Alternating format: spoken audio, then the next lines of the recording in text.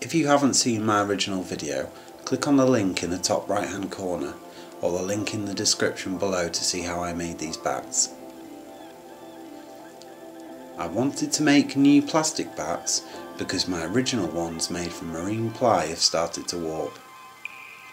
I made these new bats out of 4mm clear polycarbonate plastic.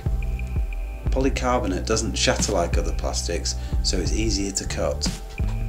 I chose clear plastic only because it was cheaper. As in the original video, I drew around the wheel head to get the right size. I managed to get 7 bats with spare plastic out of a piece costing me around £40. Once I fitted the bat to the wheel, I sanded it on both sides to make it less shiny.